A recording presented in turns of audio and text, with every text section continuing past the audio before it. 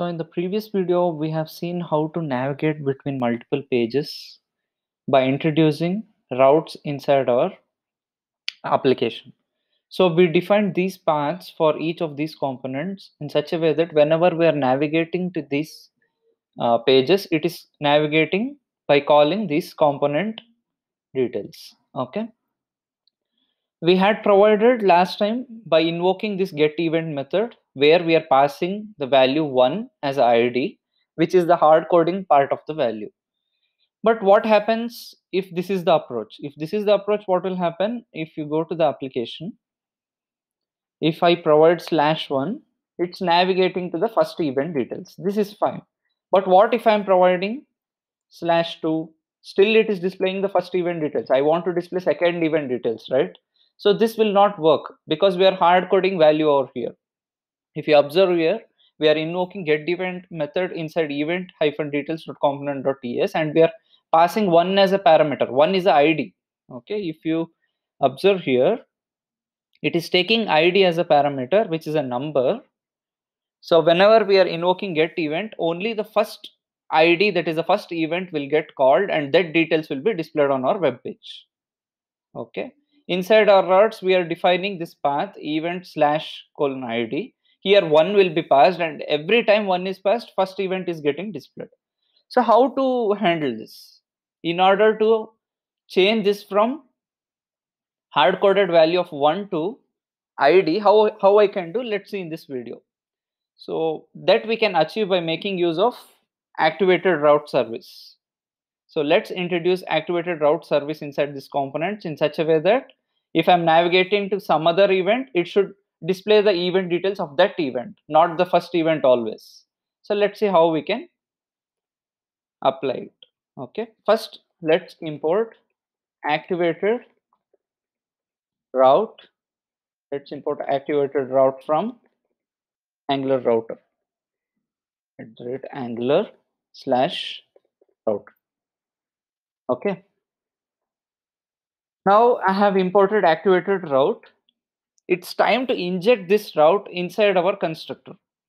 We have already injected event service, so that whatever the service we have provided inside event.service.ts is getting injected inside this constructor by creating a private variable. Similarly, let's create a private variable for route. Okay, with activated route service. So we have injected activated route service inside our constructor of event details component. Now we have to make use of this in order to pass dynamically the ID parameter for get event. So that we can achieve by making use of snapshot method, which is defined inside the activated route service. So let's make use of the property snapshot as well as the params method, where we can pass the ID as a parameter for it and invoke it. Okay. So let's change this. So I have to take this route which I have declared over here. Okay, so this dot route dot, we have snapshot method inside the activated route service. So let's make use of snapshot method dot params. Here I have to pass the parameter. The parameter in our case is, here if you observe, the parameter in our case is event/:id, right? So I have to pass that ID over here. Okay, so ID we are passing. So what will happen when we are making use of this method? So this ID will be replaced dynamically whenever we are providing inside our URL to some other ID. For example, I'm not passing hard-coded value 1 over here. If I'm providing 1, what will happen? Every time get event is called, 1 will pass as ID, and first event only details will get displayed. No matter you want to display second event or third event or fourth event, doesn't matter. Every time the first event details get displayed.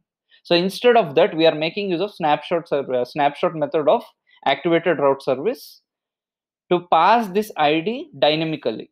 Okay, so let's change let's save our changes and let's observe our web page. Okay, so let me go to events first. So this is our events page Now suppose I am passing /1, then the first event details are getting displayed over here. Suppose if I pass /2, then second event details are getting displayed over here. If I pass 3, then third event details are getting displayed over here. So this is what we require. We don't want to display first event details every time whenever we want to display the event details, because we want to see all these event details, right? Not only the first event, we want to see all these event details. So we are passing this parameter by making use of snapshot method of activated route service. So the next requirement in this case is, yes, we are passing this inside URL and we are navigating, that is fine, but that will not work in real-time applications, right?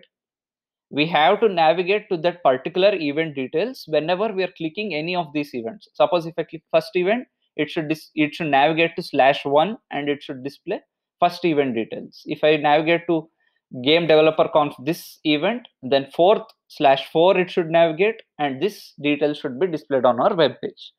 Let's see how we can implement this in our next video by making use of route linking. Okay, we'll link the routes in such a way that on our HTML will provide, so that whenever we are clicking on any of these events, it will display that particular event details by navigating to that particular /id.